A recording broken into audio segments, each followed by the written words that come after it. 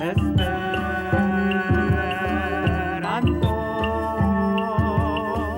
Vi neniam fremduliĝas, por bonvolo ni strebas, bonvenon Esperantion, en bonvolo familion.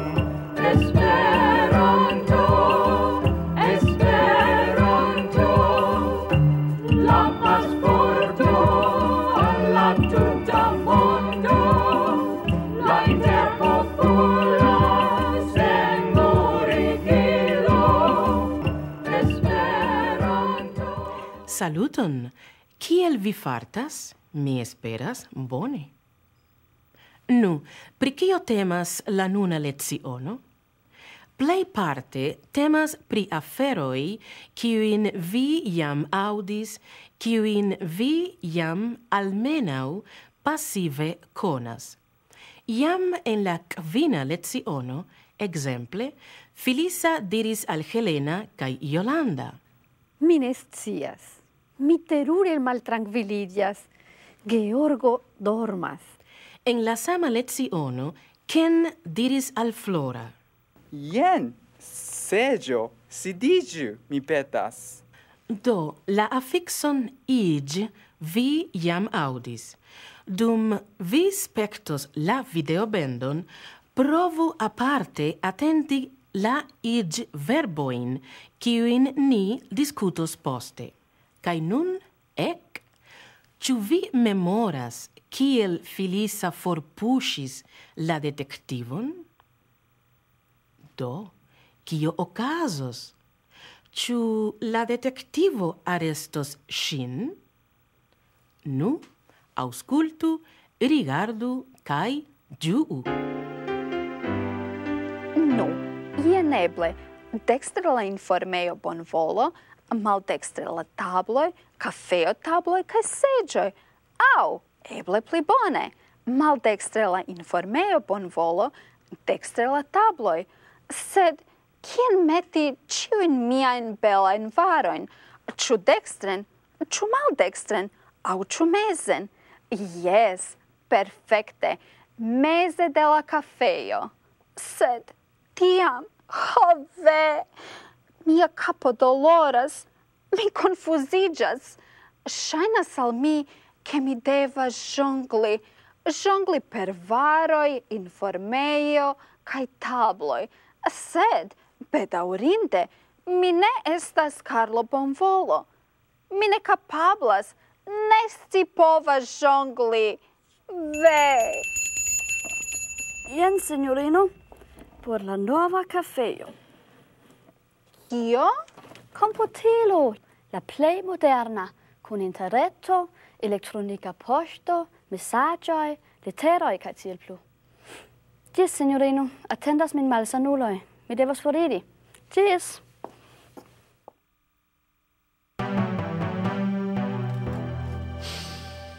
Mi flaras ion. La saĝa detektiva nazo flaras ion. La bonvolanoj, la ŝafisto kaj la stulte blekanta ŝafo. Be, kuiras ion.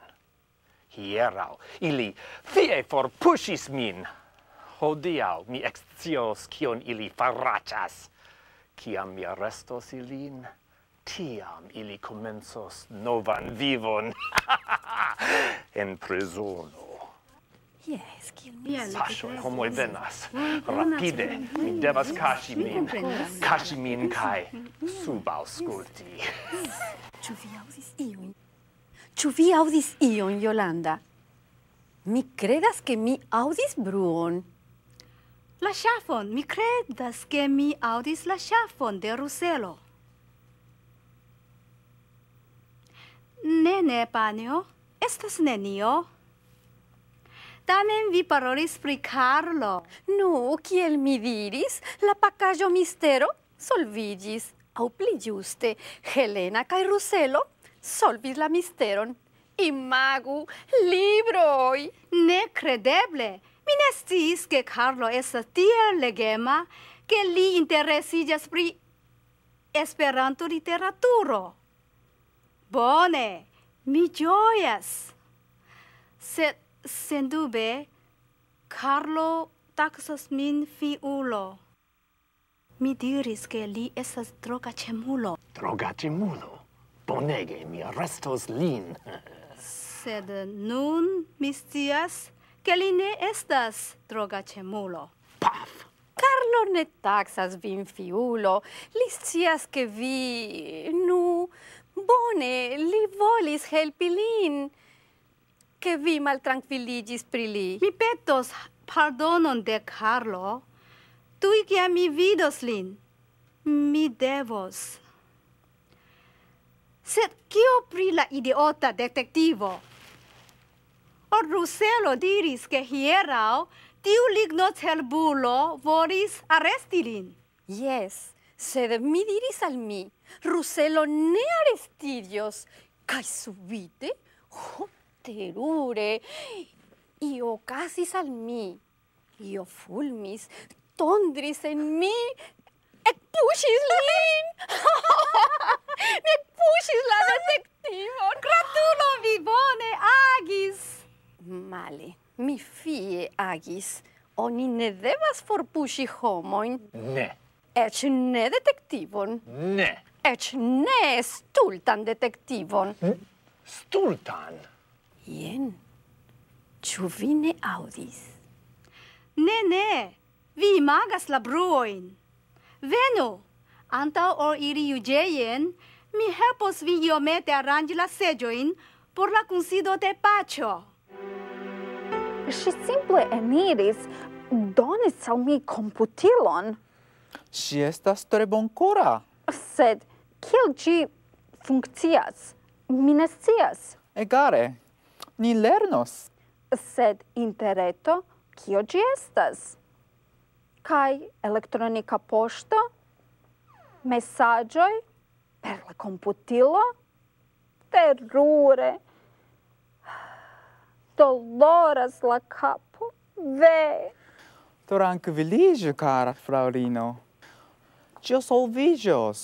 Eble, sed trankviliĝi tute ne. Kio estas tio trankviliĝi? Mi ne scias. Kaj la mono, kiu pagos? Kiu pagos la interreton, la tablojn, la seĝojn? Ve! Mi flaras katastrofon. La afero aranĝiĝos. Kredeble la doktoro aranĝos ĉion. Aŭ la familio bonvolo. Mi ne povas pagi pro la fakturoj, la fiaj fakturoj. Ve! Sed kiel ĉio en la mondo dependas de mono? Aŭskultu, mondo, mono. Forprenu la do, kaj restas en mondo nur mono. Ne ĉio dependas de mono, kara fraŭlino. Ekzistas ankaŭ amo. Amo. Ve, neniu amas min. Neniu povas ami fraŭlinon senmonan, fraŭlinon sveneman, faleman, fraŭlinon peze, elefante malbelan. Neniu. Peze? Elefante? Vi? Malbela? Flora? Neniel. Bonvenon, gesinjoroj. Bonvenon al nia unua kunsido. Georgo, ne estu stulta, kia la formalezzo. Ni konas unu la alian. Felisa, ni kunsidas, kaj kunsidoj estas formalaj aferoj. Nu, tiu ĉi kunsido estas la unua kunsido de nia kafeo komitato. Aha, kafeo komitato. Kie estas mia notlibro? Kiu ĝi estas? Komitato. Kiam homoj kunlaboras por aranĝi ion, klubon, asocion, plaĉas al esperantistoj komitatoj. Helena, Ruselo, koncentriĝu, mi petas. Hej, haltu! Mi petas vin, doktoro, haltu! Ho, la atleto, kiu estas? Ĉu iu malsanas? Be, mi malsanas pro, kiel diri? Stultaĵo! Vi ne malsanas, vi estas forta, juna. Be, sed mi amas. Amon mi ne povas kuraci. Male, vi estas kuracisto, la plej kapabla. Korpojn, ne korojn mi kuracas. Sed mian koron vi devas kuraci. Mi petegas vin, ĉar ĝin, mian koron, vi rompis. Nu, compreneble, nia comitato bezonos presidanton. Kai mi, fama filosofo, patro, familiestro, viro, mi igios presidanto.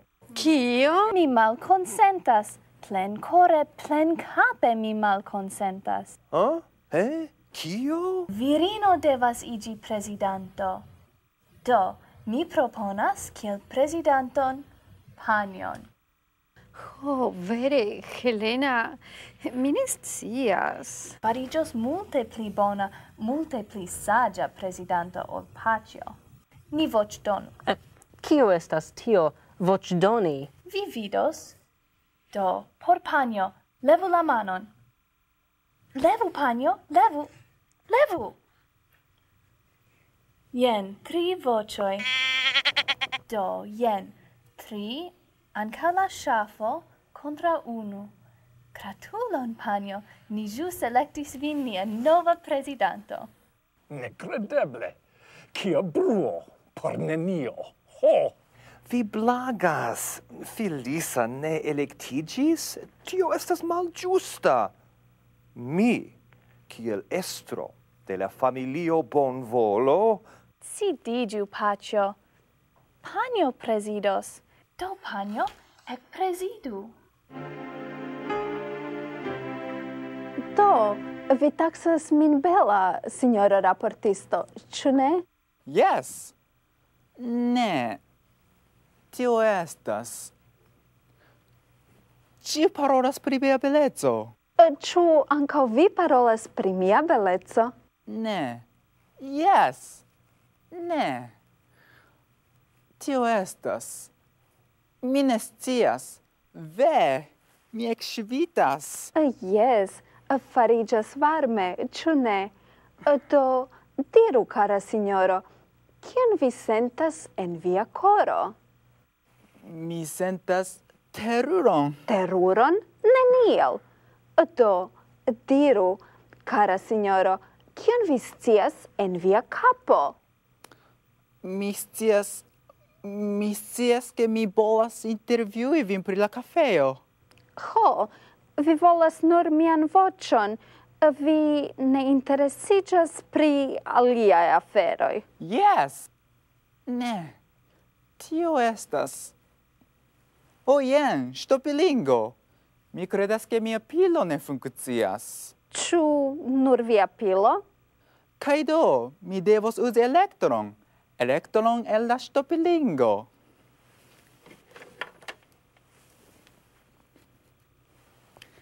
Jen, ĉio en ordo. Laŭ vi, jes. Ne laŭ mi. Eble nun, finfine, mi povos intervjui iun. Nu, signorino Florabundo, ni staras en via bela butiko. Butiko, kiu baldaŭ fariĝos kafejon. Kion vi opinias pri? Kio? Katastrofe. Kio estas? La fakturoj. Mi ne pagis la elektrofakturon. Ve! Mia aparato! Ho, pardonon. Ne, mi petas pardonon. Kio? Funkcias denove la lampoj. Jes, pro la elektro. Nia elektro. Inter ni. Stultaĵo, senjoro. Mi ne rompis vian koron. Be, vi ne komprenas. Neniu komprenas min. Estas vi kiu ne komprenas. Aŭskultu. Be, vi aŭskultu min. Ekde la unua momento, kiam mi ekvidis vin, tiam mi sciis, ke vi, estaĵo perfekta, estaĵo la plej ĉarma, la plej rava, ke vi kaj mi... Senjoro, vi fariĝas absurda. Ne, aŭskultu. Neniam en mia vivo, neniam en mia aĉaĉa ekzisto. Senjoro, ĉesu! Vi fariĝas ne nur absurda, sed ankaŭ freneza. Male, mi ne freneziĝas. Mi volas simple diri, doktoro, mi amas vin. Ne eble! Mi ne amas vin. Bone, Georgo, vi fariĝu vicprezidanto. Kaj nun ni bezonas protokolsekretarion. Ho, mi fariĝos protokolsekretario. Rigardu, mi havas belan notlibron. Kio? Notlibro? Jen mia notlibro. Ĝi ne perdiĝis. La ŝafisto, ŝafistaĉo fie ŝtelis ĝin. Sed mi rehavu ĝin. Bone, Ruselo fariĝos nia protokolsekretario. Kaj vi, Helena, ĉu vi konsentas fariĝi komitatano? En ordo, kiel bona esperantisto, mi devos fariĝi ano de almenaŭ unu komitato, ĉu ne? Finfine, jen nia komitato. Kaj nun, mi supozas, ke ni povas pripensi nian kafejon. Momenton, signorino prezidanto. Vi forgesis ion. Ni bezonas kasiston. Tio ne gravas. Male, mono gravas. Do kasisto gravas. Kaj mi estas preta fariĝi kasisto. Neeble, vi jam elektiĝis vicprezidanto. Egale, oni ludas multajn rolojn en la vivo, sed necesas kasisto. Ni bezonas monon por aĉeti tablojn kaj seĝojn por la kafejo. Aha, mono. Venas en la kapon ideo, jes. Kompreneble. Por ŝpari monon, mi estas preta konstrui tablojn. Mi ne permesas. Do, iu devos iri al la banko por peti monon. Ne, Georgo, pri mono vi estas tute sensperta. Memoru kiel vi donis nian familian monon al florabundo. Simpla eraro, cara Felisa, simpla eraro. Georgo, vi estu prezidanto, mi fariĝos kasisto. Estos pli saĝe. Ne, mi malkonsentas. Kaj oni jam voĉdonis. Kio estas tio? Klakis la pordo. Strange, neniu eniris, neniu eliris. Ĉu? Jen, ĉio preta. Barbo? Jes, neniu rekonos min. Certe ne la bonvolo familianoj. Nu, la monujo. Kie ĝi kaŝiĝas? La monujo, jen. Perfekte. Baldaŭ por mi la notlibro. Por la bonvolanoj. Prizono. Nun, la plej lasta afero. Pri la kafejo, mi opinias ke iu spertulo, famulo devas malfermi ĝin. Solene malfermi ĝin kiel en Universala Kongreso.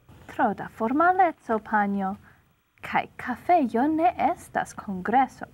Sed oni devas malfermi ĝin. Ni devas inviti.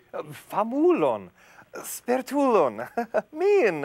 Vi ne estas sufiĉe fama, eminenta, sed kial ne inviti al prezidanton de Universala Esperanto-Asocio, UEA?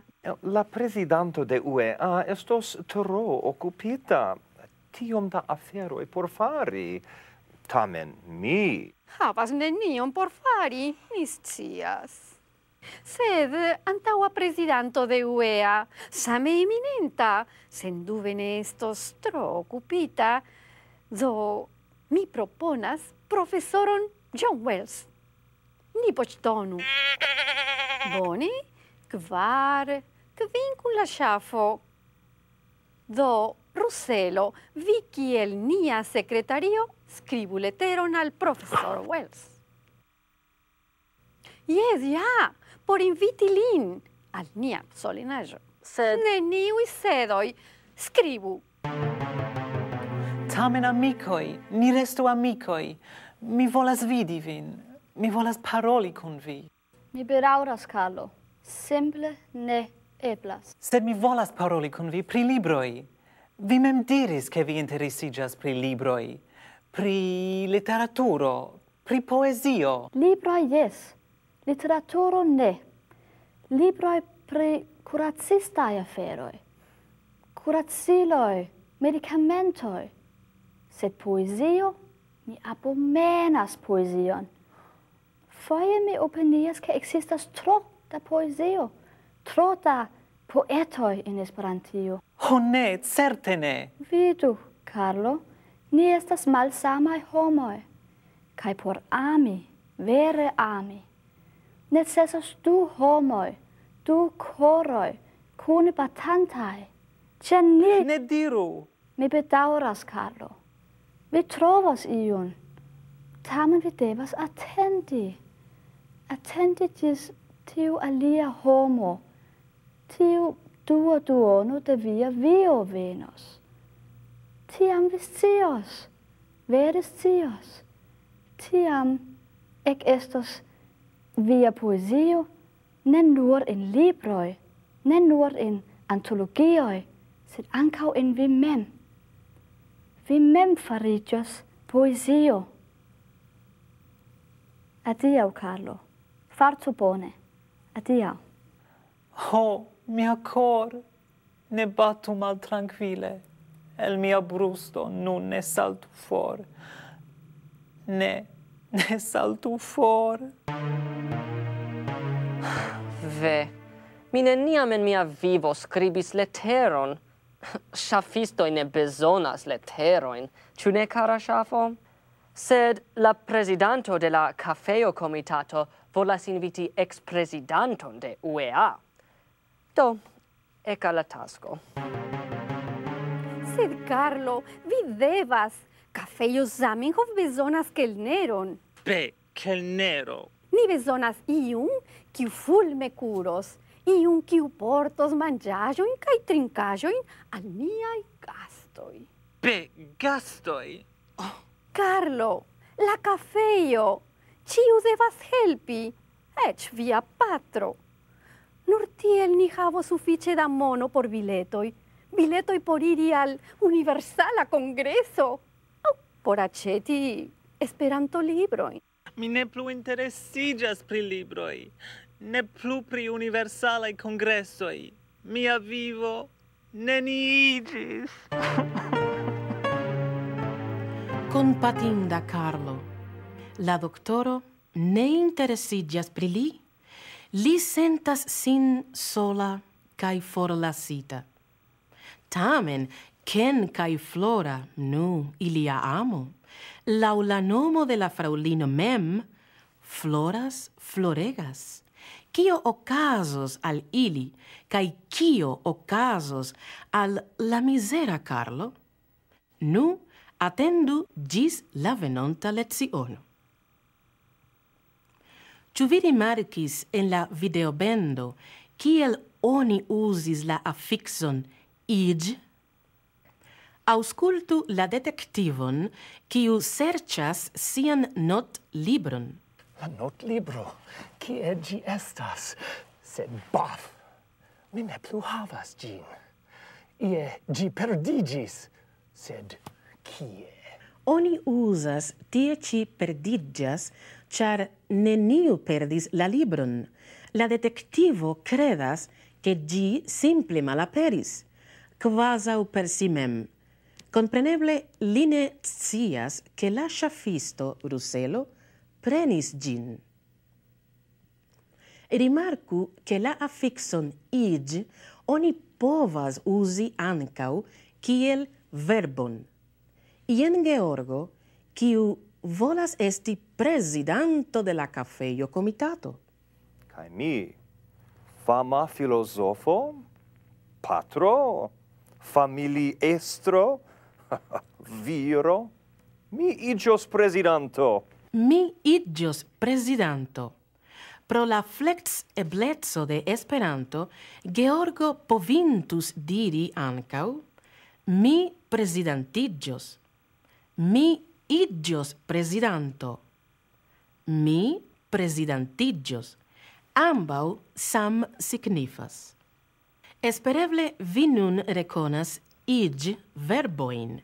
Sendube, kiam vi faros la ekzercojn kaj dum vi legas aŭ aŭskultas Esperanton, vi notos kiel kaj kie iĝ uziĝas. Vi baldaŭ primajstros tiun ĉi utilan aspekton de Esperanto-gramatiko. Oni povas uzi ne nur ke, sed ankaŭ korelativojn por diri kion oni opinias aŭ scias. Studu la sekvajn frazojn. Mi scias ke li venos. Mi scias kiam li venos. Mi scias kiel li venos. Mi scias kie li alvenos. Sed nun jam estas tempo revidi la filmon kaj studi la tekston. Espereble kaj pro la filmo kaj pro la teksto vi eksentas vin vere hejme en Esperanto. Ke Esperanto vere signifas la pasporton al la tuta mondo. Mi tre esperas ke jes. Kaj do, ĝis la venonta leciono. Ĝis. Esperanto,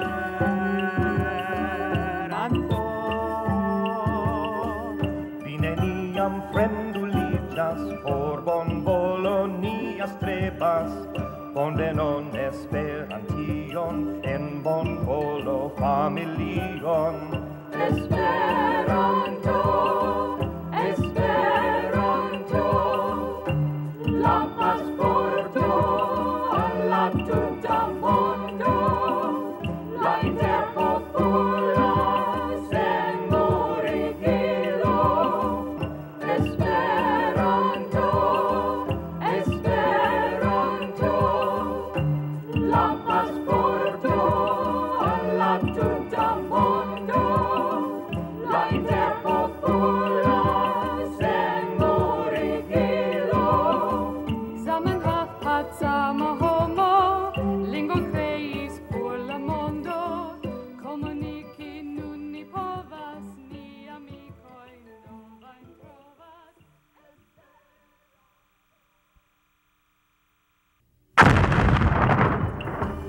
Esperanto,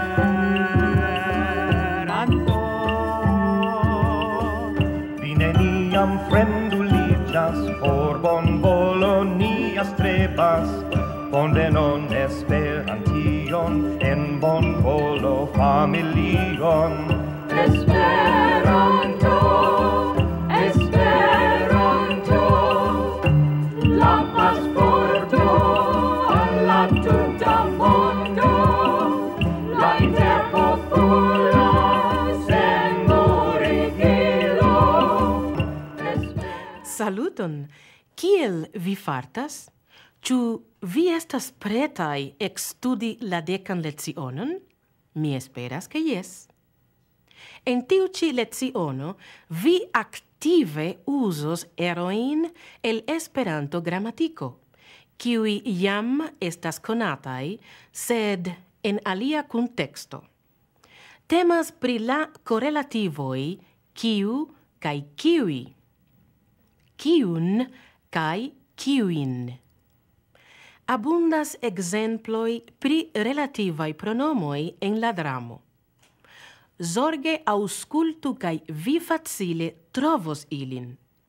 Yes, zorge aŭskultu, ĉar nun estas tempo turni nin al la videobendo por ekscii kio okazos al la bonvolanoj. Aparte, al kompatinda kaj ploranta Karlo, kies estonta feliĉo, mem evidente, ne troviĝos en la brakoj de la doktoro. Kaj kio pri Flora kaj Ken? Do, rigardu, aŭskultu kaj ĝuu. Presidento, au vicepresidento, Georgo, vekiĝu. Kio? Signoro vicepresidento, mi skribis la leteron. Vi interrompis min. Mi pensis, filosofie pensis. Vi malfilosofie dormis. Eble mi dormetis. Mi estas ege strecita. Estas mi kiu estis strecita. Ĉu mi ne ĵus skribis leteron? Do, aŭskultu. Estimata profesoro Wells. Eleganta komenco, ĉu ne? Ŝafo. Baldaŭ malfermiĝos nia nova Esperanto-kafejo, Kafejo Zamenhof. Kaj ni volas inviti vin. Mi ne volas inviti lin. Ne necesas profesoro, pli eminentas filosofo. Georgo, la komitato jam voĉdonis, jam decidis. Do, ni volas inviti vin solene malfermi la kafejon. Bonvolu diri, ĉu vi akceptos nian inviton, kaj kiam vi alvenos. Ni tre esperas, ke vi konsentos malfermi nian kafejon. Sincere via, Rusello ŝafisto. Nu, kion vi opinias? Georgo, vekiĝu! En ordo, mi plene konsentas. Pri kio mi konsentas? Pri la letero kiun mi ĵus skribis, kiun mi ĵus legis al vi? La letero. Mi supozas, ke vi bezonas koverton kaj poŝtmarkon. Jen, prenu, kaj lasu min. Mi sentas iom dormema, iom pensema. Georgo, dankon. Do, sur la koverton poŝtmarko. Jen. Sed ve, la adreson de la profesoro. Mi ne havas ĝin. Kaj sen adreso... Kio? Ĉu ne? Ĉu ne via jarlibro, tiu de UEA, kiun vi montris dum la kunsido? Ĉu ĝi ne havas la adresojn? Mi ne scias. Eble. Kompreneble ĝi havas la adresojn. Adresojn de membroj de UEA, inkluzive de profesoro Wells. Jen, Wells. Kaj ne nur poŝtadreso, sed ankaŭ retadreso. Kio? Retadreso? Yes, interreto. Do, tiel mi povos kontakti lin multe pli rapide, multe pli facile ol per normala poŝto. Perfekte. Do, dankon, Georgo. Ĝis. Metu la tablon tie. Ne, tie. Ne, tie. Felisa, egale. Ien ein la tabloj, ien ein la seĝoj. Ien ein la komputilo, ien ein la informejo. Haltu, vi tute ne helpas, kaj mi jam sentas min sufiĉe strecita. Ken, ĉu ni anoncu? Ĉu ni diru nian novaĵon? Novaĵon? Kian novaĵon? Felisa, ni gefianĉiĝis. Gefianĉiĝi, la doktoro kaj mi. Tion mi volis, tion mi esperis.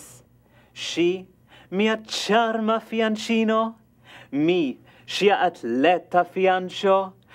Sed Ciui miei esperoi, fie rompitai. Oh ve, si ne amis min, sed mi terure amas sin. Min? Sin.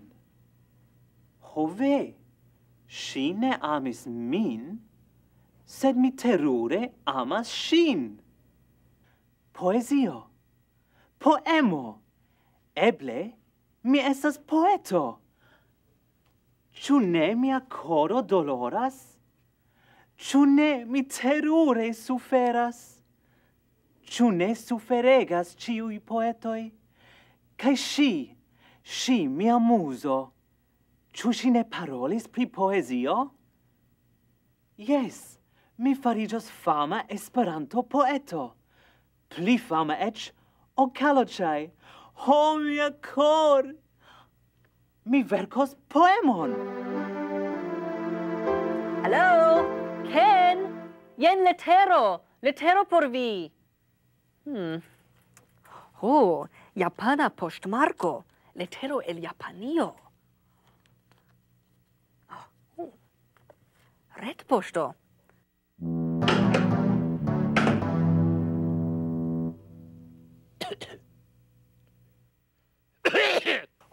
Kio? Ve, fantomo. Je la barbo de Zamenhof. Jen lia fantomo. Kiu visitas min. Vere, mi neniam misusas la accusativo. Accusativon. Mi neniam misprononcas vocaloin.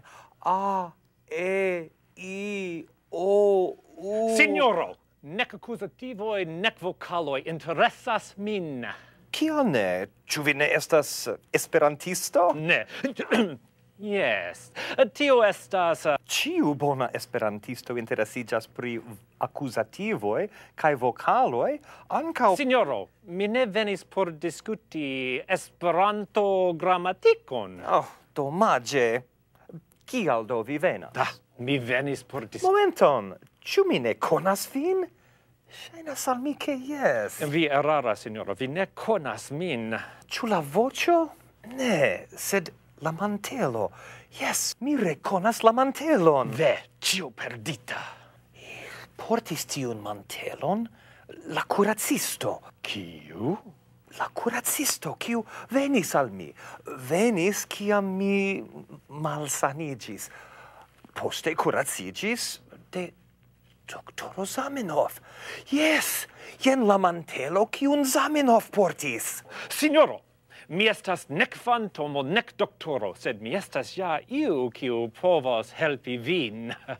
Mi credas ke vi bezonas monon. Monon? Ve, la mono elkapiĝis. Mi devas iri al la banko. Signoro, pardonu min. Sed ne necesas iri al banko. La banko ĵus venis al vi. La hejmbanko, la plej nova banko en la mondo. Mia karto, signoro. Mi neniam aŭdis pri hejmbanko.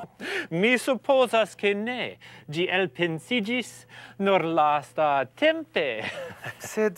Oh, mi ne scias. Ho, signoro, la hejmbanko povas fari ĉion, kion faras ordinaraj bankoj. Ekzemple, ĝi prunte donas monon, prunte donas tiom, kiom vi deziras. Oh, yes. Nu? Kiom da steloj, signoro? 1000, 5000, 10,000? Cio okazas tro rapide, kai Filisa ne ĉeestas. Signoro, eminenta filozofo kia vi, ne devos atendi ĝis venos la edzino, ne devos konsideri kion diros virino. Vi ne konas mian edzinon. Filisa estas iom... puŝema, ĉu ne? De tempo al tempo, yes, puŝema. Do, signoro, prenu, jen, 10,000 steloj. Ne, 20,000. Mi credas ke tio sufiĉos por tabloj kaj seĝoj. Yes. Mi supposas. Do, subscribu. Ne, nura formalaĵo, signoro.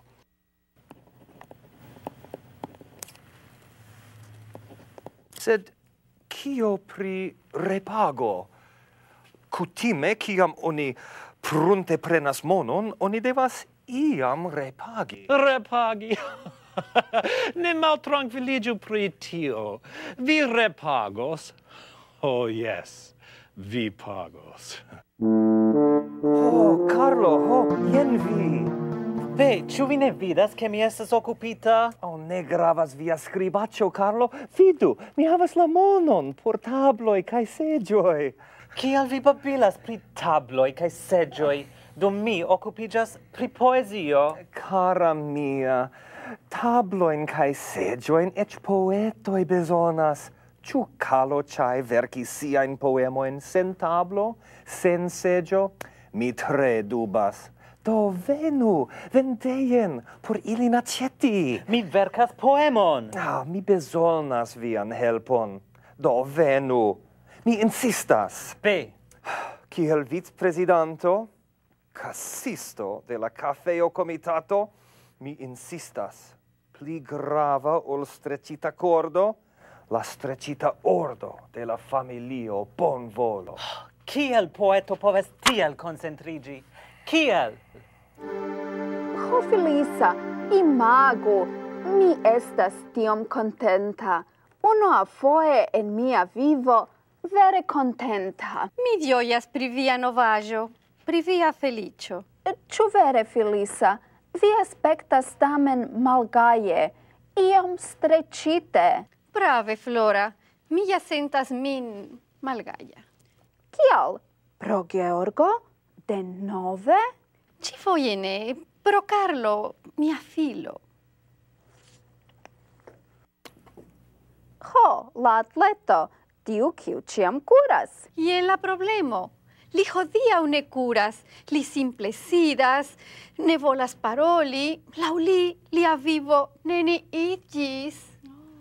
Ŝajnas al mi, ke li malsaniĝis. Sendube li bezonas la doktoron. Neeble, katastrofe, ve! Ken, kio estas? Do, cara ŝafo, mi demandas min, ĉu alvenis respondo de profesoro Wells. Kion vi opinias? Nu, bone. Parolas Ruselo ŝafisto. Estimata signoro ŝafisto, mi dankas vin pro via afabla mesaĝo. Kun granda plezuro mi venos por solene malfermi kafejon Zamenhof. Mi alvenos postmorgaŭ. Ĝis baldaŭ. Ĝis. Ĉu vi aŭdis, kara ŝafo? La profesoro venos, la moŝta profesoro venos! Kio okazas? Kial tiu ĉi bruo? Ho, Ruselo, estas vi! Jes, Felisa. La profesoro venos. Li venos por malfermi la kafejon. Post morgaŭ li alvenos. Post morgaŭ? Yes! Post 2 tagoj. Sed ni apenaŭ havos tempon por ĉion aranĝi. Kion fari, Flora? Kion fari? Vi devas elekti, Ken. Nur vi kapablas decidi. Male, cara. Estas ni. Vi kaj mi, kiuj devas decidi. Ĉu ni ne gefianĉiĝis? Ĉu ni ne estas paro? Denove, donu al mi la leteron.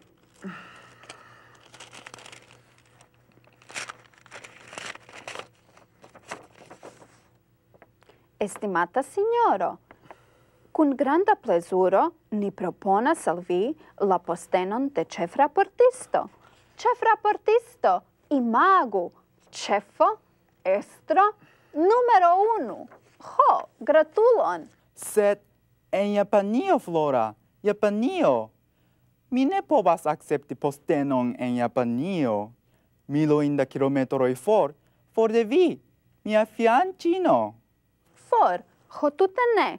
Ĉu mi ne povas veni kun vi, akompani vin al Japanio? Sed la vendeo, la kafeo. Mi ne interesiĝas pri kafeo. Inter ni, ĝi tedas min.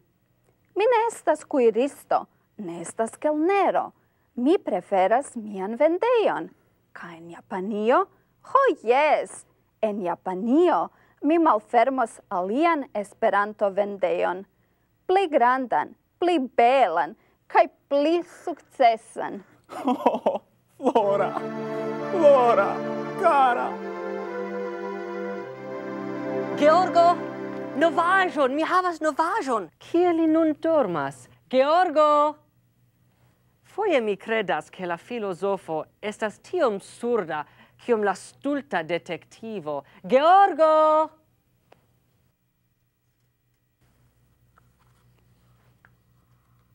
Ampoemo.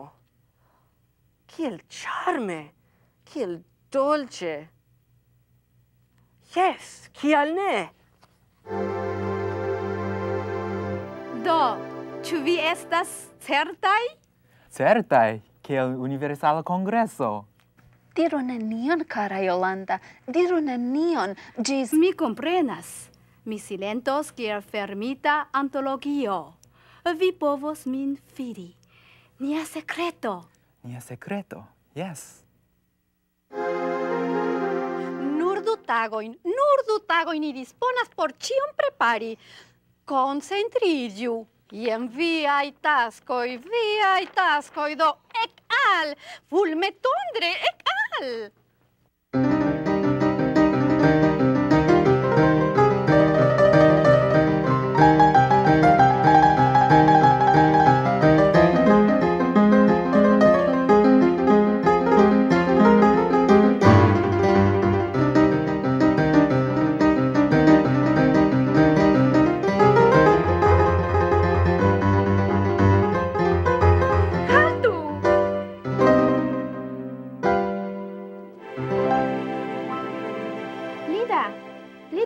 Mi petas. Ne, vi jam havis. Sed, signora, mi ne sufiĉe bone konas vin por iri al via hejmo. Sed... Yes. Ne. Yes. Ne. Yes. Gratulon al ĉiuj. Ĉu ne aspektas ĉarmege la kafejo? Kafejo Zamenhof. Gratulon al vi, Felisa. Vi ĉion aranĝis. Dank al vi, ni estas finfine pretaj. Kaj kia bela kuko, Felisa. Kuko kun verda stelo. Mi vidas lin, la profesoro John Wells, la moŝta profesoro venas. Ho! Saluton! Saluton al ĉiuj! Saluton, profesoro! Nu, eniru, mi petas. Ni ĝojas, ke vi honoras nin per vizito. Estas vi, gesinjoroj, kiuj honoras min. Ni volas danki vin, ke vi akceptis nian inviton. Nedankinde, vere nedankinde. Nu, poste mi prezentos al vi familianojn, amikojn, sed unue la malfermo. Do venu, signoro, ek a la tablo. Do prenu, signoro, prenu la tranĉilon, tranĉu la kukon kaj deklaru malfermita nian kafejon. Do, estas por mi granda honoro, granda plezuro, solene malfermi la novan Esperanto-kafejon Zamenhof. Mi deziras al ĝi kaj al ĉiuj, kiuj tie kunlaboros, grandan sukceson. Sukceson ankaŭ al la internacia lingvo Esperanto. Do tranĉu, signoro. Kuko por ĉiuj, ankaŭ trinkaĵoj. Georgo, helpu! Silenton! Sinjoroj, amikoj, antaŭ ol festi, mi havas ion por anonci. No, ne estas sekreto, ke Ken kaj Flora gefianĉiĝis. Ne, aŭskultu! Ili tamen ne volis anonci ĝis nun, do post la solena malfermo, ke ili forlasos nin kaj iros kune Japanion. Neeble! Ho, kial? Kaj nia kafejo, kio pri ĝi? Ken akceptis ĉefraportistan postenon en sia hejmlando, kaj Flora men evidente volas lin tien akompani. Pri la kafejo, Flora konsentis, tre volonte konsentis, ke ekde nun la familio bonvolo plene estros ĝin. Venu!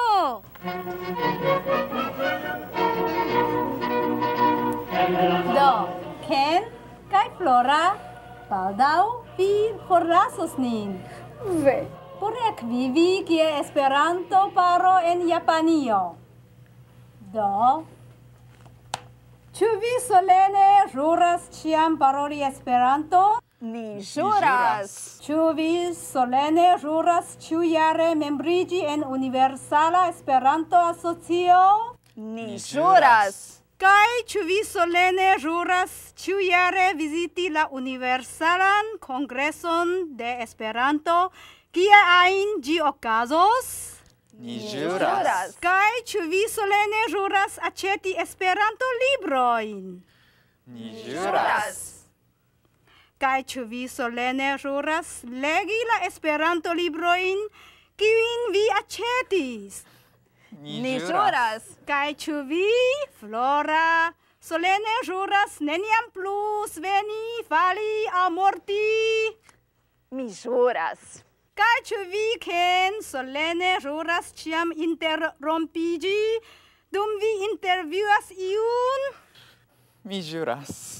Do, Ken kaj Flora, mi deklaras vin perfekta Esperanto-paro. Eka la kuko, ni festu. Ni festegu. Yes!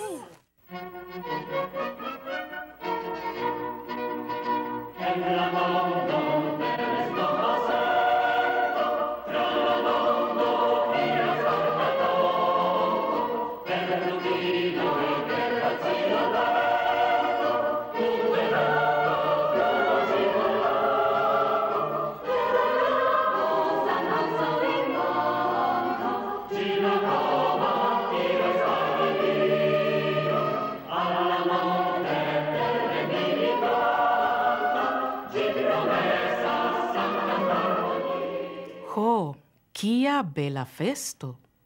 Kaj kiom da kunfestantaj esperantistoj! Espereble la kafejo sukcesos kaj espereble Ken kaj Flora ĝuos belan Esperanto-vivon en Japanio.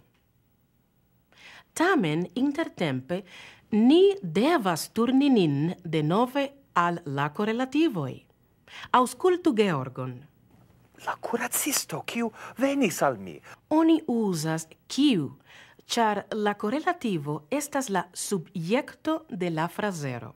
Jes, jen la mantelo, kiun Zamenhof portis. En la dua ekzemplo, oni uzas kiun, ĉar la korelativo estas la objekto de la frazero. Alivorte, la doktoro venis, do oni parolas pri la doktoro kiu venis, sed Zamenhof portis la mantelon, do oni parolas pri la mantelo kiun Zamenhof portis.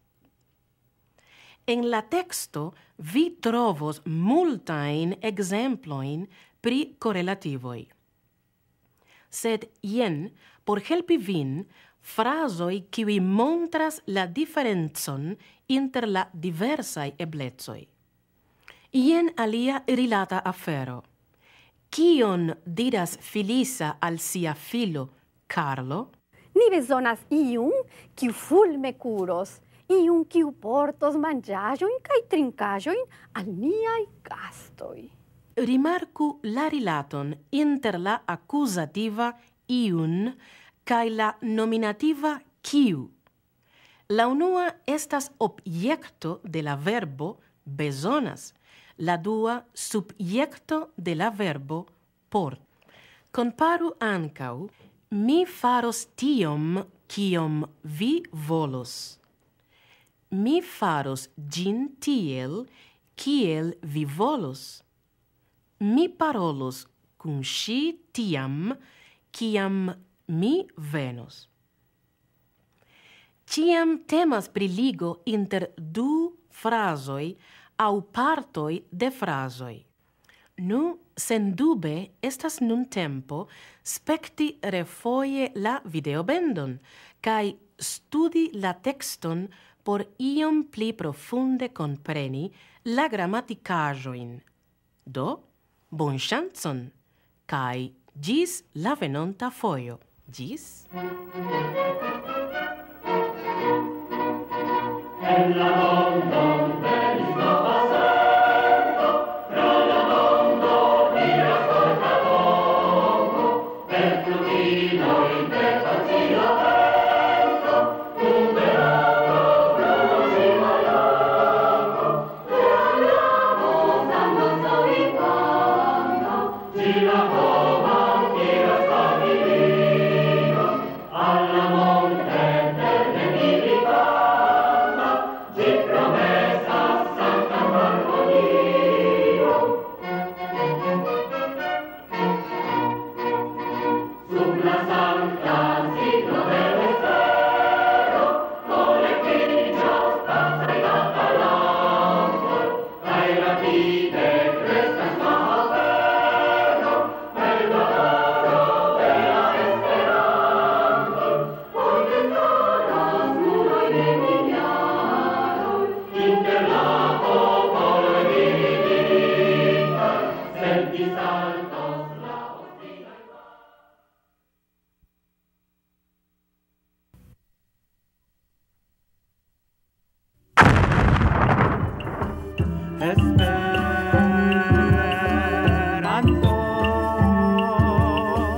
Vi neniam fremduliĝas, for bonvolo ni strebas, bonvenon Esperantion, en bonvolo familion.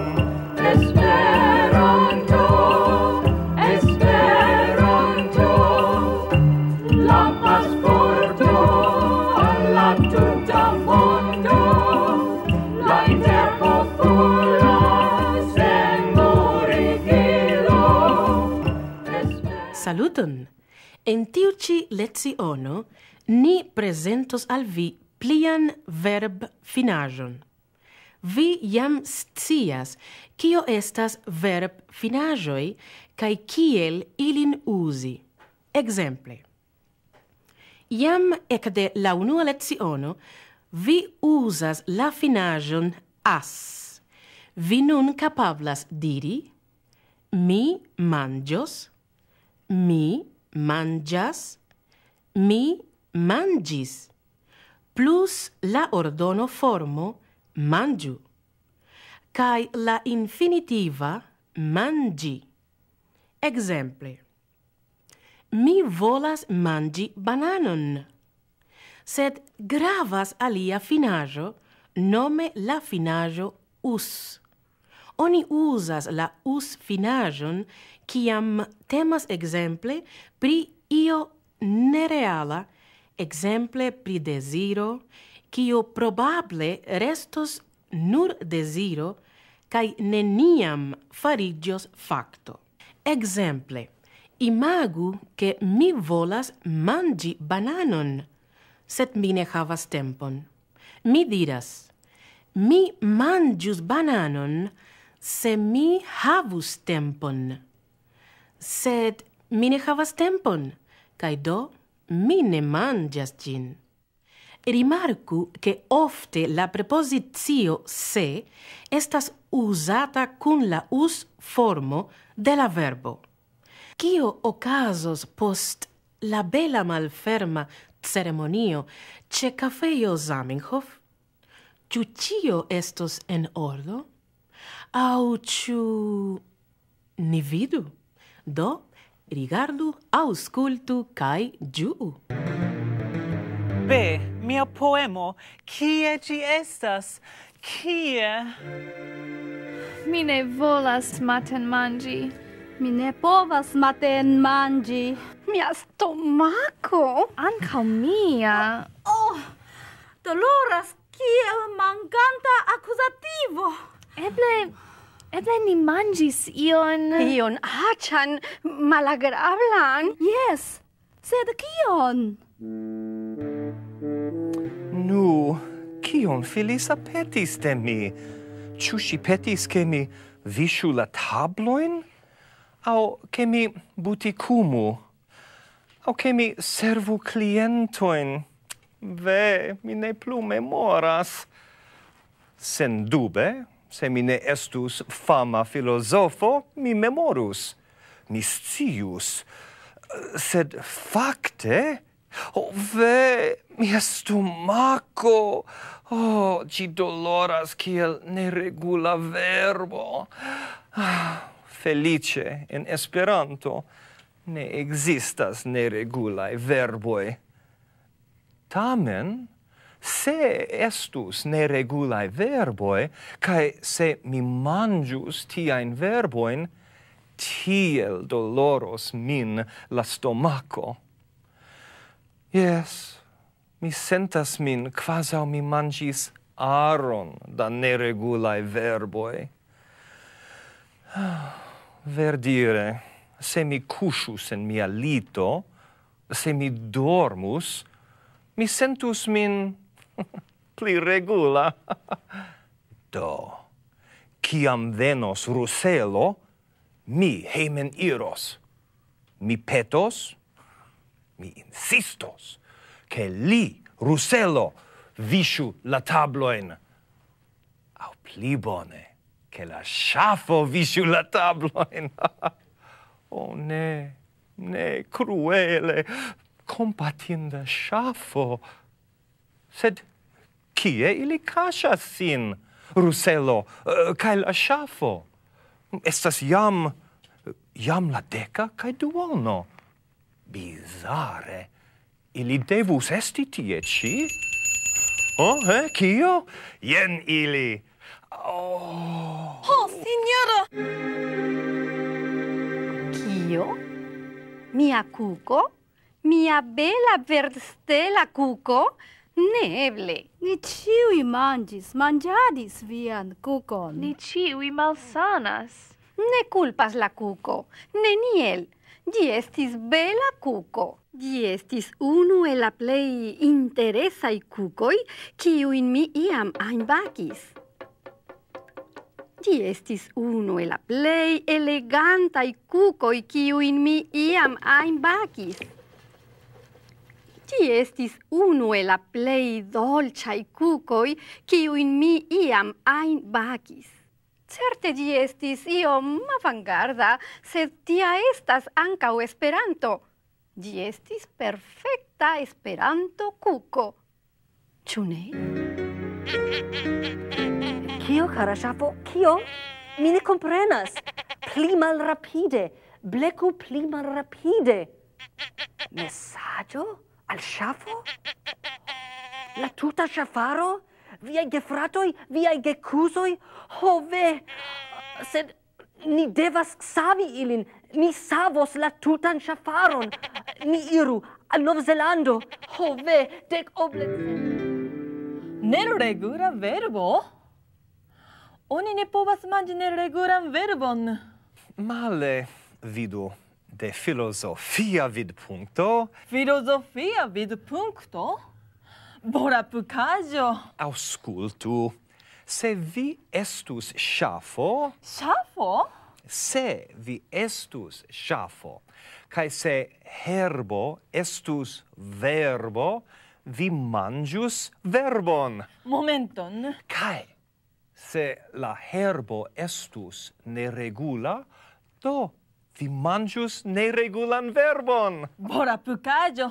Mi manĝis nek verbon, nek herbon. Kaj ĉu mi ŝafete aspektas? Nu, sendube, se mi manĝis verbon, mi estus malsana.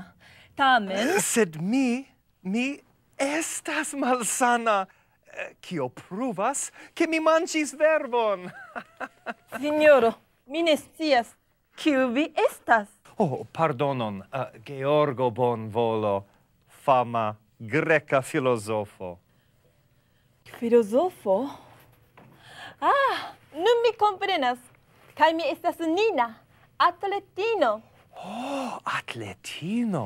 Nu, mia filo... Kaj mi demandas, Ĉu vi bonvole elmontros en la kafejo tiun ĉi afiŝon? Jen.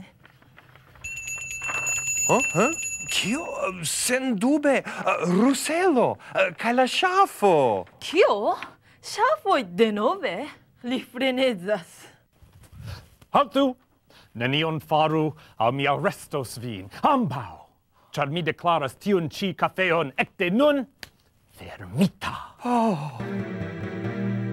Se ne estis la kuko, Ne estis. devas esti io alia, sed kio?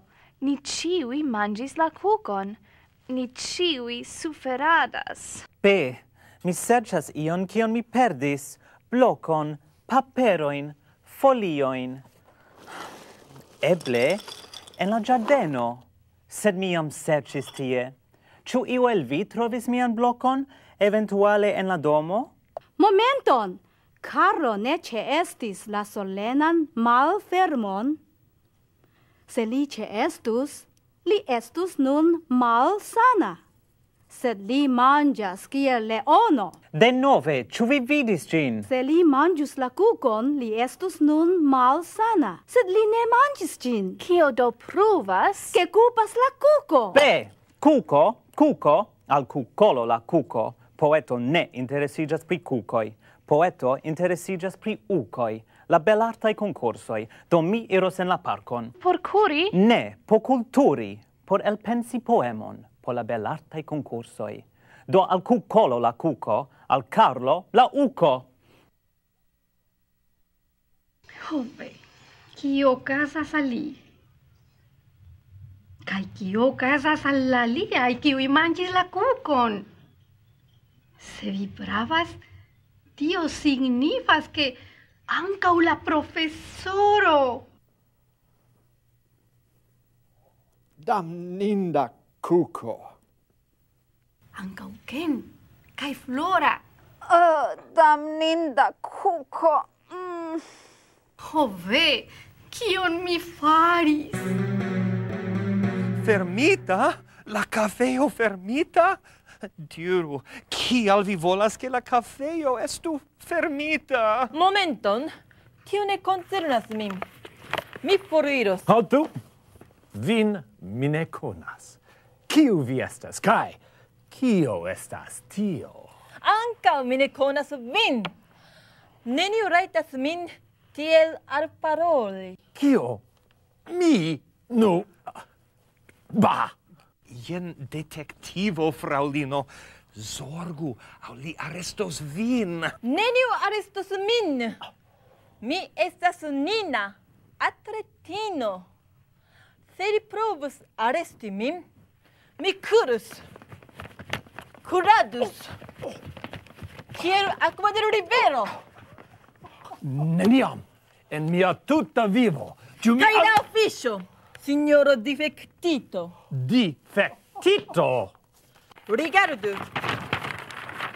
Jen pri maratono. Kio? Maratono. Mi estas for de la maro, for de iu ajn akvo. Krom minerala akvo, en la kafejo. Vorapukaĵo. Vi, signoro greka filozofo, diru al ĉi difektito, kio estis maratono. Intertempe, mi kuras, 1, 2, mi kuregas, kiel akvo de rivero. 3, 4, ĝis. Ne.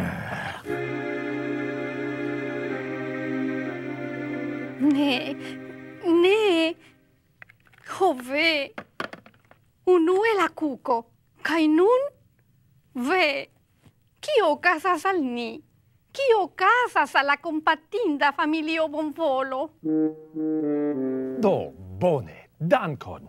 Maratono batalo, kaj konkurso.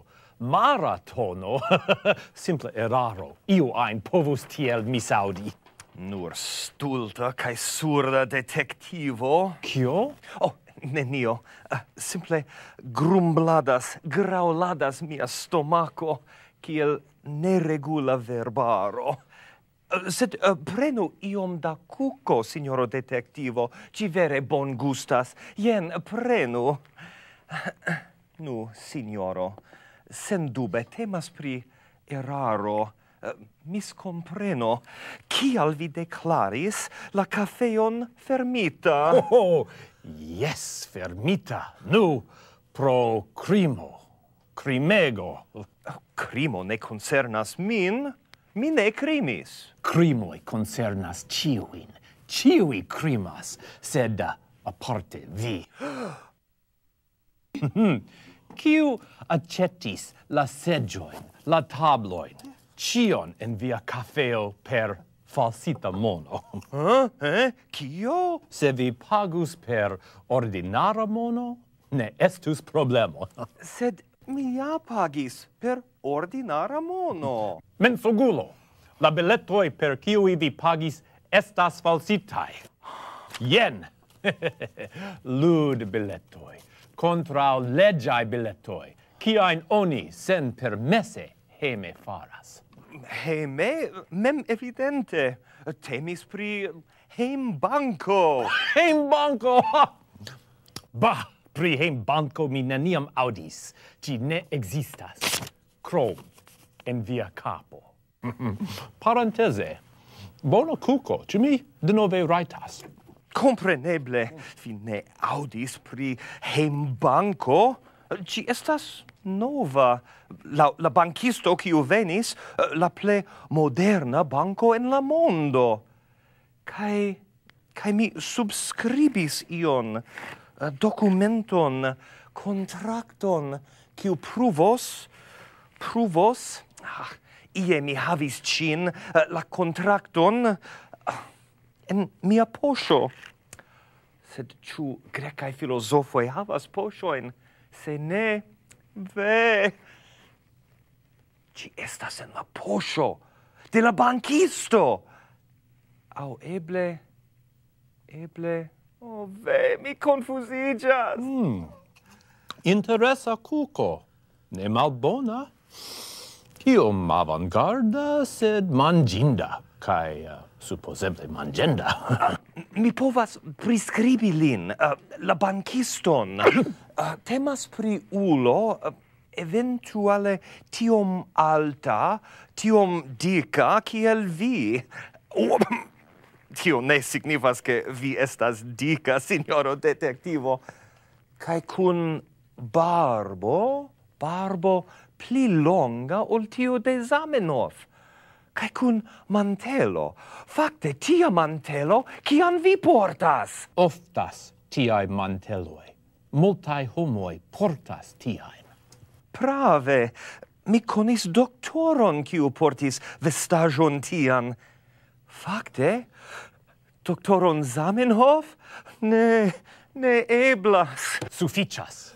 Nek barboi, nek manteloi, nek Zamenhof interesas min. Pri ili mi faifas. Interesas min simple la facto che cio en la cafeo estas stelita. Oh ne, signoro detektivo. Oh yes, signoro filosofo. Stelita, char vi pagis per falsita mono. Kai, do, la cafeo estu fermita. Ve, kion fari? Nu, eble existas solvo. Yes. Se vi kunlaboros, helpos min, eble la cafeo ne estos fermita. Aŭskultu, jen tio, kion mi proponas. Sed unue, pli da kuko? Absurde, panjo. Ruselo ne simple iris, malaperis. Ve, Ruselo, cara mia. Eble vi misaŭdis. Ne, oni mesagis al li, al la ŝafo. Cara panjo, ne eblas mesaĝi al ŝafo. Pri telefono mi aŭdis, pri televido, sed ne pri teleŝafo. Tiu ŝafo estas mirinda besto. Tiu ŝafisto estas mirinda viro. Do pro la ŝafaro en Novzelando, pro danĝero, katastrofo, Ruselo, nia pasporta gasto, hejmeniris. Mia vivo vanas, mia mio miseras. Ho, Ruselo, kial vi amas ŝafaron pli ol vi amas min?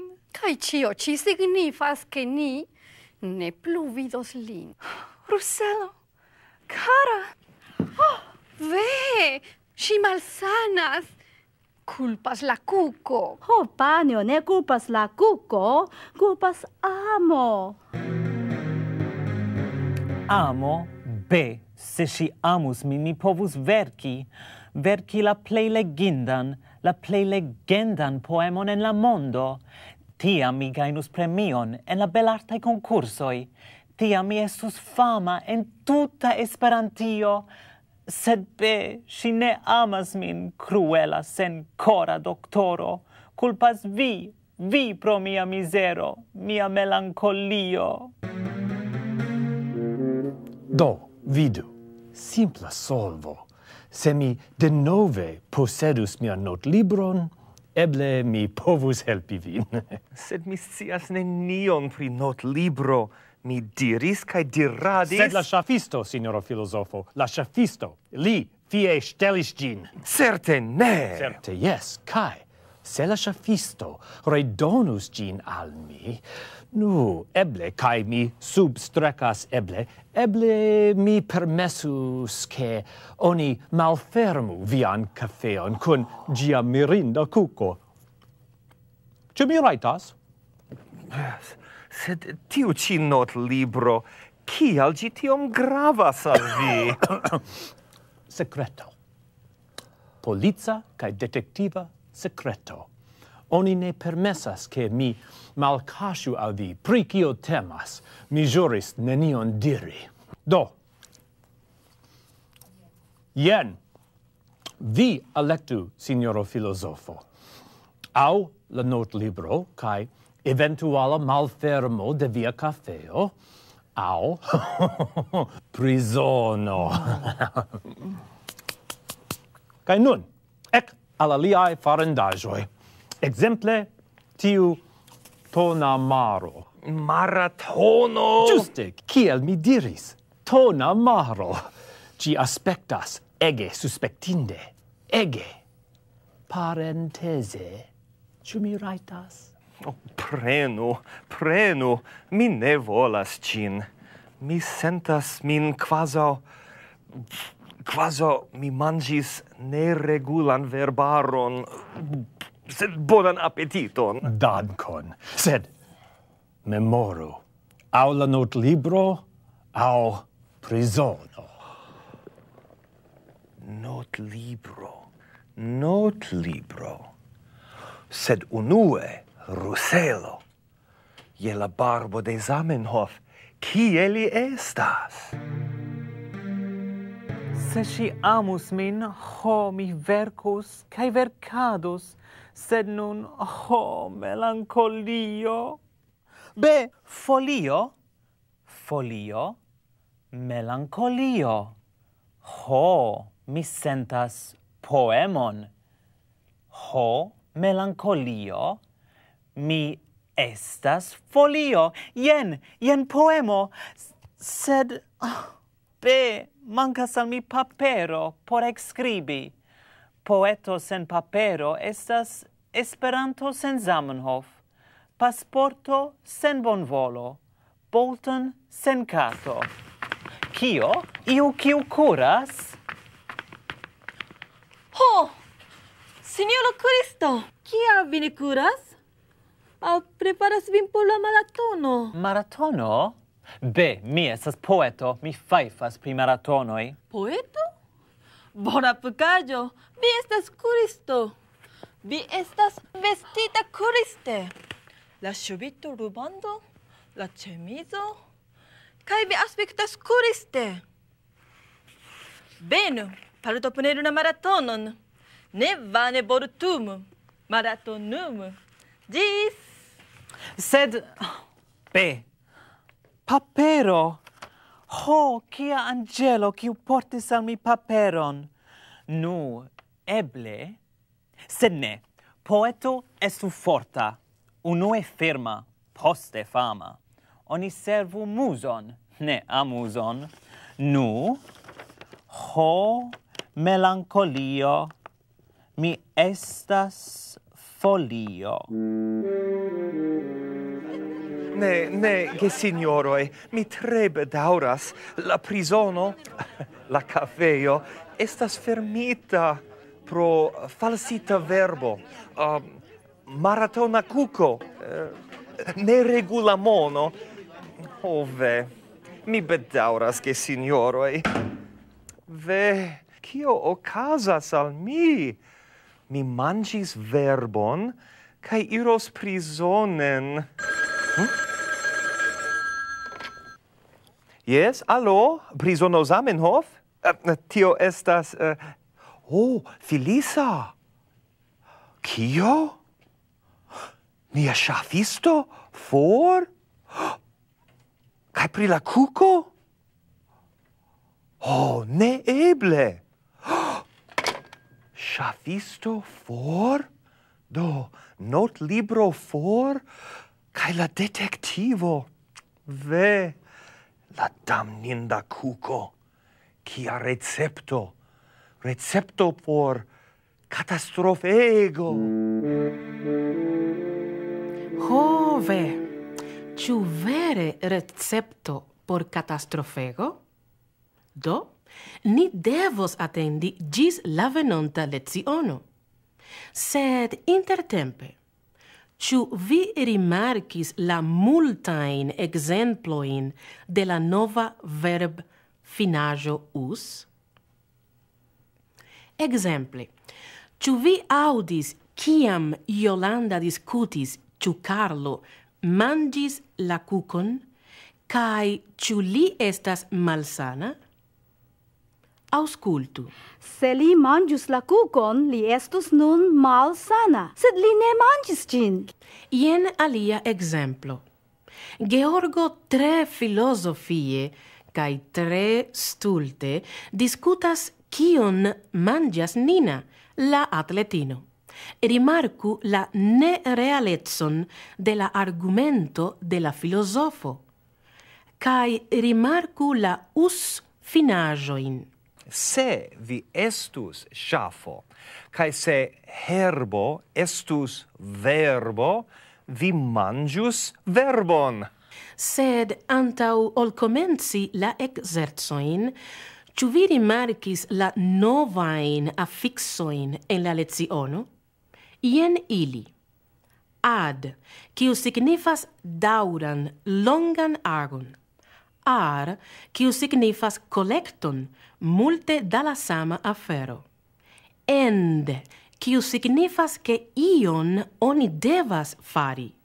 Kaj kiu ne havas fiksitan signifon, sed kiu foje tre utilas. Jen Nina, kiu petegas ke Karlo silentu kaj partoprenu la maratonon. Ne vane vortumu, maratonum. Foje, se vi uzas vi povas ion eldiri multe pli koncize kaj multe pli amuse, ol en via gepatra lingvo. Faru la ekzercojn kaj provu. Kaj jen Georgo, kiu uzas la du aliajn afiksojn, ad kaj ar en unu frazo. Simple grumbladas, grauladas mia stomako, kiel neregula verbaro. Kompatinda Georgo, kaj kompatindaj bonvolanoj. Ĉu vere ili frontas al katastrofo? Do, ĝis. En la mondon venis nova sento, tra la mondo iras forta voko, per flugiloj, per facila vento, veloco pluvo ĝin alloko, per gramo frondoso y canto, ĝi la homan tiras familio, alla monte eterne militanta, ĝi promesas sankta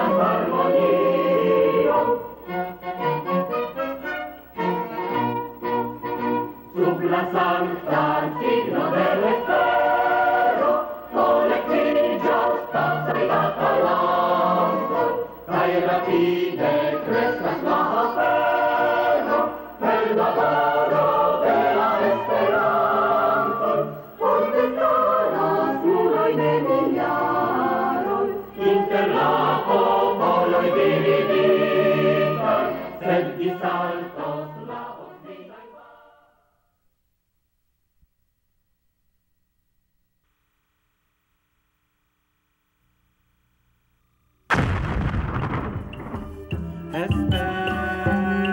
Esperanto, vi neniam fremduligas, por bonvolo ni strebas, bonde non esperantion, en bonvolo familion. Esperanto, Esperanto, la pasporto alla Tuta Mondo, la interpopula senmorigilo. Saluton! Sendube vi volas scii ĉu trafos familion bonvolo katastrofego? Nu, baldaŭ ni ekscios, sed unue mi parolu iomete pri nova gramatika ero. Ni jam diskutis afikson ig. Certe vi memoras kiel ĝin uzi. En ĉi tiu leciono ni trovas novan afikson, ig. Nepras klare distingi inter la du. Ig rilatas nur al ŝanĝo de stato, kaj respondas al la demando kio okazis, sed ig rilatas al kaŭzo kaj respondas al demando kial okazis la statoŝanĝo? Exemple, se mi causas maltrankvilon en Georgo, mi povas diri, mi maltrankviligis la filozofon, aŭ simile, se mi volas ke la ŝafo de Ruselo manĝu herbon, kaj se mi causas ke la ŝafo ja manĝas, mi povas diri, mi manĝigis la ŝafon. Rimarku che post ig verbo oni trovas accusativan no finaĵon. Sed sufiĉas klarigoj. Ek al nia historio pri la familio bonvolo, kaj al la katastrofo pri kiu parolis Georgo. Sed katastrofo por kiu? Ĉu por li? Aŭ ĉu eventuale por lia filino Helena? Nu, rigardu, aŭskultu kaj ĝuu. Ĉi tie! Aliĝu! Registriĝu! Jen, subskribu. Antaŭnomo, familia nomo. Bone. Kaj nepre prenu vian numeron. Nepras ke vi portu ĝin.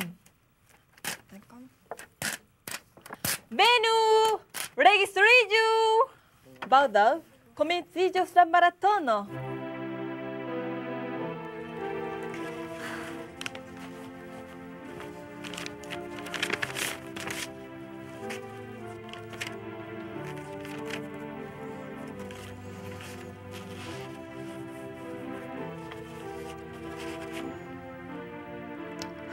Ruselo! Poemo por mi.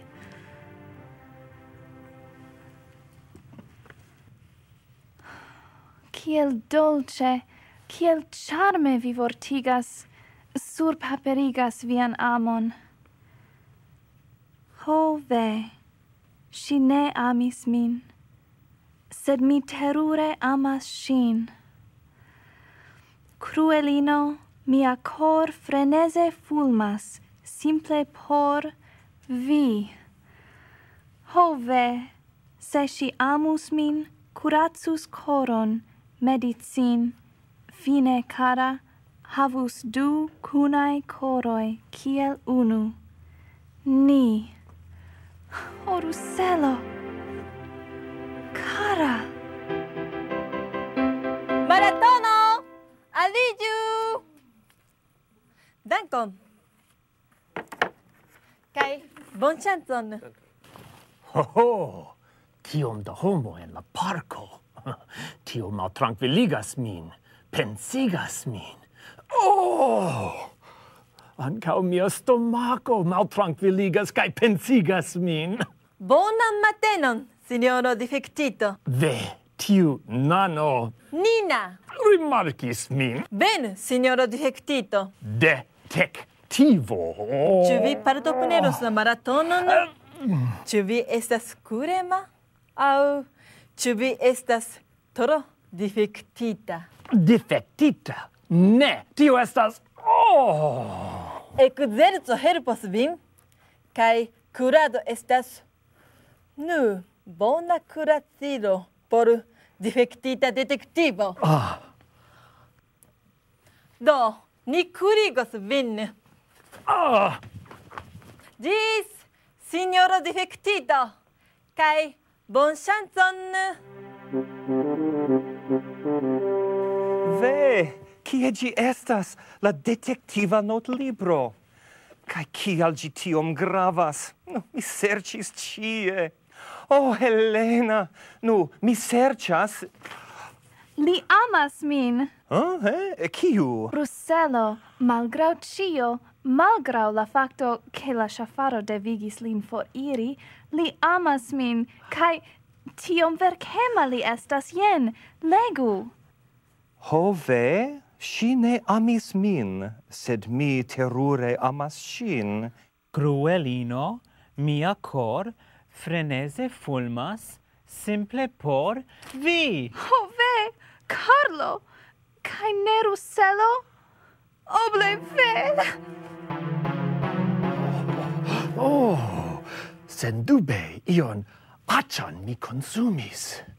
Do, hieraŭ, kion mi manĝis? Ĉu kolbason? Kolbason ne. Ĉu pizzon?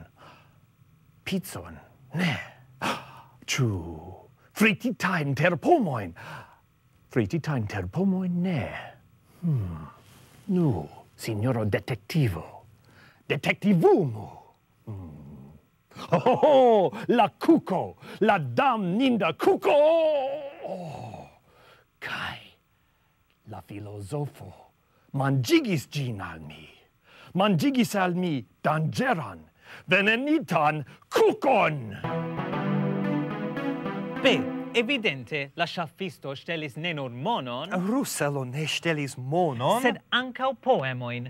Vidu, estas kristalklare, ke mi verkis ĝin. Sed curacus coron, medicin, mem evidente temas pri la doktoro, la cruelulino. Carlo, trankviliĝu. Vi ne credas, ne volas credi, ke mi estas poeto. Sed vidu. Melankolio, mi estas folio, falinta de sur amo arbo. Sen espero, mi estas vinbero. La belataj konkursoj, mi famiĝos en Esperantio. La poemoj famigos min. Mi fariĝos nova old, Bolton, Kaloĉaj. Carlo, cara filo mia, aŭskultu. La poemoj ne malbonas, sed... Kio? Sidiĝu kaj aŭskultu. Por fariĝi poeto, sam kiel atleto, nepras ke vi ekzercu vin, ke vi treniĝu. Antikvuloj, filozofoj, poetoj komprenis kio estas ekvilibro, harmonio, sana menso en sana korpo. Ne ignoru, ne neglektu la korpon. Partoprenu la maratonon. Ekzercu kaj menson kaj korpon. Tiel vi captos la equilibron, kiu mancas al vi. Kai tiel eble vi farigios granda poeto, granda atleto. Tamen, super cio, vi farigios homo. Vana, cio vana. Cio sen chiala, sen chiela, cio sen rusela. Kai do sculptajo, addio. Vi, hove, cium ruselo tiom shatis, tiom admiris. Kia bella sculptajo! Vi estas bona sculptisto, Helena? Vi memorigas min pri la amato, ex-amato, amito, kiu fie trompis min. Kai do... Auto! Helena! Oh, cara Helena, filino mia! Kiel cruele vi suferas. Kio estas tio? Sen dube la detektiva notlibro kiun paĉjo serĉas. Ĉu trompas min la okuloj? Ĉu eblas?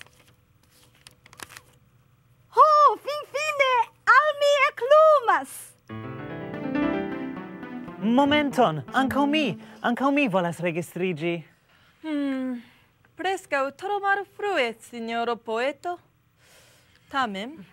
Carlo bonvolo, fraŭlino. Bonvolo. Mi renkontis hieraŭ alian bonvolon, filozofon. Mia patro. Kiu kredis min? Volapukaĵo. Ŝafo. Ŝafo? Be, mia bonmena ŝafojn. Ankaŭ mi. Nu. Jen, signoro Carlo. Via numero. Dankon, sed... Nina. Mi nomiĝas Nina. Ne plu interesas min falsita mono. Ne plu interesas min ŝafisto aŭ ŝafo. Interesas min... Kio okazas al vi? Ĉu vi suferas? Eble li elpensas ion freŝan, originalan. Sed imagu, detektivo, policano, kiu originale pensas. Originale pensi signifas suferon, doloron. Pensu pri Zamenhof. Pensu pri la poeto Michalski. Pri la romanisto Varankin. Pro Esperanto ili cruele suferis. Pro Esperanto mi cruele suferas. Pro la damninda kuko. Mi klarigos ĉion. Ne interesas min klarigoj. Interesas min nur... Vulcanas ventro, collapsas concentro. Interesas min la kuko, per kiu via edzo fie, malice, provis min mortigi. Mortigi vin? Vi mensogas. Kai do, por protecti la publikon kontraŭ venenitaj kukoj, mi solene deklaras kafeon Zamenhof ekde nun fermita. Vi ne rajtas! Yes, mi rajtas. La leĝaro rajtigas min, kaj laŭ la sama leĝaro mi arestas vin. Kio? Arestas vin pro mortigo provo kontraŭ fama kaj eminenta detektivo. Mem evidente, se mi ricevus la notlibron, ne temus pri prizono. Prizono? La notlibro, signoro filozofo. Je la barbo de Zamenhof, mi ne havas ĝin. Ĝi estas for. Ĝi malaperis. Ĝi estas for. Perdita. Do, ankaŭ vi estos perdita, signoro filozofo. Perdita por ĉiam en prizono.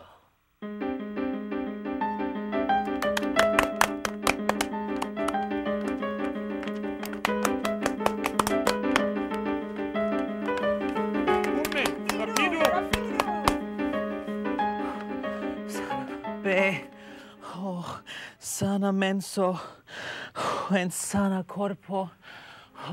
Sana menso, en sana corpo. Sana menso, en sana corpo. Nu, savos vi nec ŝafisto, nec ŝafo, nec filisa, nec filozofio. Savos vi nur... Notlibro! Ah! Fine, mia notlibro. Donu, tuj, donu. Ne tiom rapide, signoro detektivo. Auĉ mi diru, signoro volapukisto.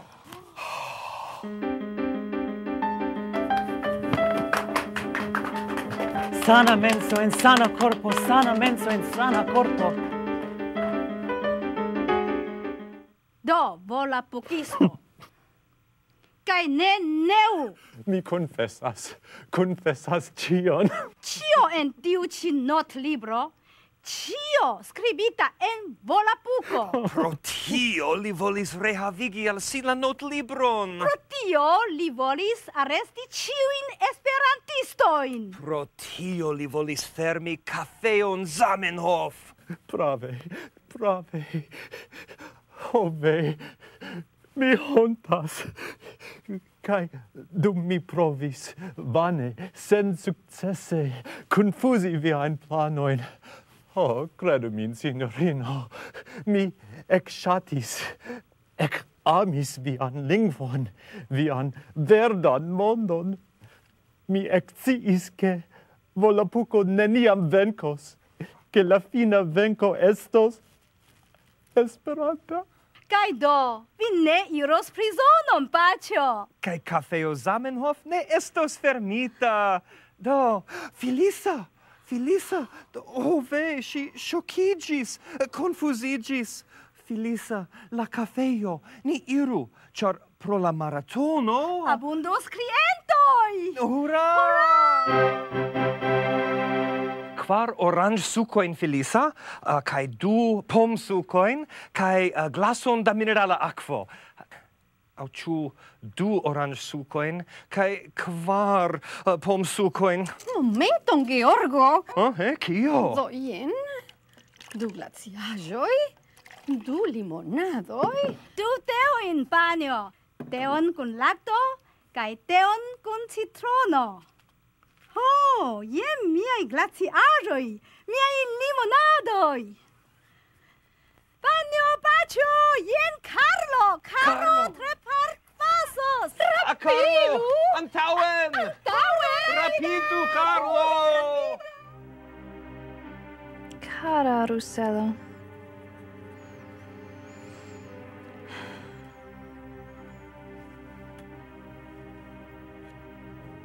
Kial vi forlasis min? Ruselo, ĉu mi neniam plu vidos vin? Neniam plu vidos vian ŝafon? Kio? Ruselo!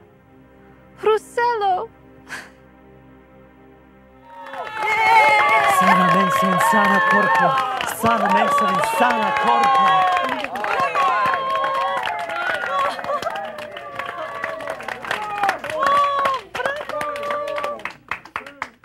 Sana corpo. Gratulon, Carlo. Atoleta poeto? Aŭ ĉu poeta atoleto? Ne, gratulon al vi, Nina, gratulon. Ĉu Post vi la volas... Venu, ni festu nian venkon, ĉe cafeo Zamenhof, ĉu? Perfekte, ni kuru. Ve, mi estas kelnero katastrofa. Mi terure konfuzigis. Ne plu devigu al mi kelnerigi, cara. 460 steloj, 480, 490, 2 steloj. Imagu, kiom da mono! Nu, se okazus aliaj maratonoj, ni havus sufiĉe da mono por iri al Universala Kongreso. Je la barbo de Zamenhof, aliaj klientoj. Mi bedaŭras, ke signoroj, la cafeo estas fermita. Jen Nina. Jes, ni konas nin, Nina. Kiu venkis en la maratono. Sed Carlo, gratulu lin. en dua loko li alvenis. Malgraŭ tio, ke mi ne trejniĝis. Carlo, gratulon! Gratulegon! Kaj gratulon, Nina! Gratulegon! Kaj tio signifas, ke Carlo ricevos monon, premion, 200 stelojn. Ĉar mi estas ja atleto, paĉjo. Kristalklare vi pravis. Kaj do? Kaj do, Nina, kaj mi decidis iri tra la tuta mondo. Kuri tra la tuta mondo. Kaj partopreni maratonojn. Dume mi poetumos.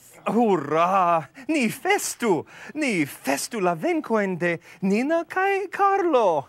Filisa botelon da vodko. Ne, minerala akvo. Por festi.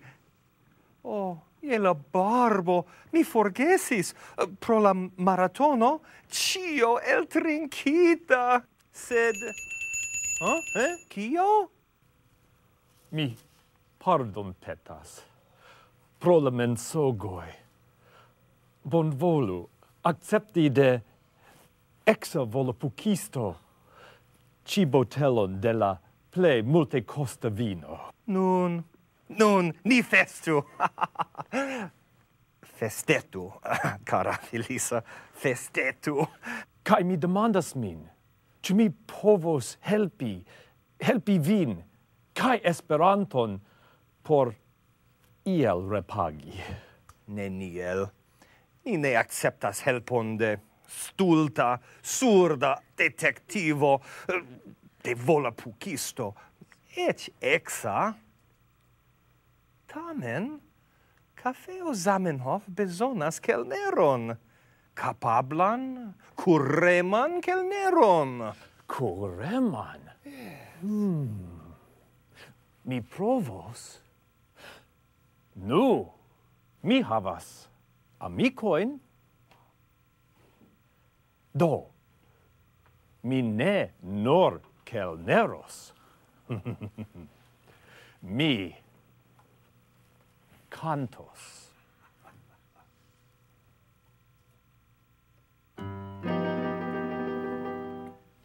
Mancas al mi Esperanto, jen la tem de mia canto, ciam esti komencanto, confusita ja ciam.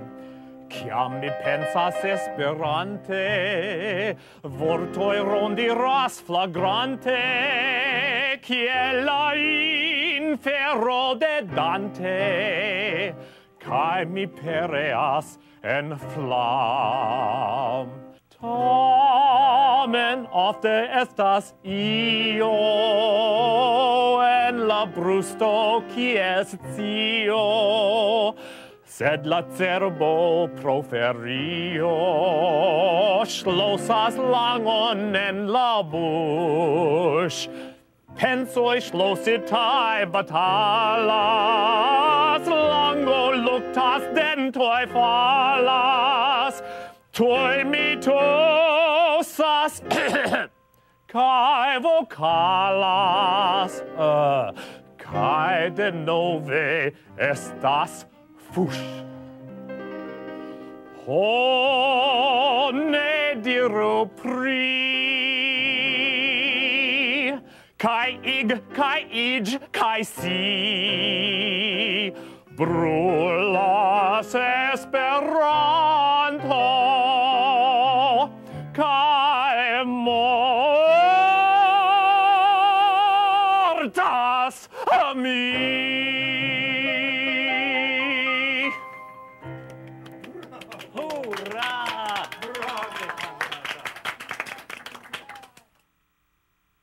Kia bella canzono! Kai ĉu vi imagis che la detektivo verdire ne estis detektivo, sed volapukisto? Nekredeble! Sed pli grave, ĉu vi aŭdis kion diris la detektivo kiam li rimarkis tiom da homoj en la parko? Aŭskultu. Tiom da homo en la parko. Tio maltrankviligas min. pensigas min. Oh! Ĉu vi komprenis? La detektivo estis trankvila, sed la kvanto da homoj en la parko ŝanĝis lian staton, kaj li nun estas maltrankvila. Jen alia ekzemplo. Ĉu vi memoras kion diris Helena, kiu kredis ke ne Karlo, sed Ruselo verkis la ĉarman am-poemon? Jen. Kiel dolĉe, kiel ĉarme vi vortigas, surpaperigas vian amon. Alivorte, kiel ĉarme vi kaŭzas ke via amo esprimiĝu per vortoj, ke via amo skribiĝu sur la papero. Kaj jen Nina, kiu tre klare volas kaŭzi ke la detektivo kuru. Kaj kurado estas bona kuracilo por difektita detektivo. Do, ni kurigos vin. Abundas ekzemploj ne nur en la filmo, sed ankaŭ en la teksto kaj en aliaj esperantaj skribaĵoj. Ĉu vi pretas komenci legi en Esperanto? Mi esperas ke jes. Por aĉeti librojn kaj ĵurnalojn, bonvolu kontakti vian landan asocion. Vi ankaŭ povas korespondi kun amikoj tutmonde, aŭ per regula poŝto, aŭ per elektronika poŝto. Okazoj por uzi vian novan lingvon abundas. Dume, kio okazos nun al la familio Bonvolo? Ĉu Ruselo revenos? Ĉu la detektivo fariĝos bona esperantisto? Kion vi opinias? Ĝis. Mankas al mi Esperanto, jen la tem de mia kanto, ĉiam esti komencanto, konfuzita ja ĉiam. Kiam mi pensas Esperante, vortoj rondiras flagrante, kiel la infero de Dante, kaj mi pereas en flam. Tamen ofte estas io en la brusto kiel scio, sed la cerbo proferio ŝlosas langon en la buŝ. Pensoj ŝlositaj batalas, lango luktas, dentoj falas. Tuj mi tuj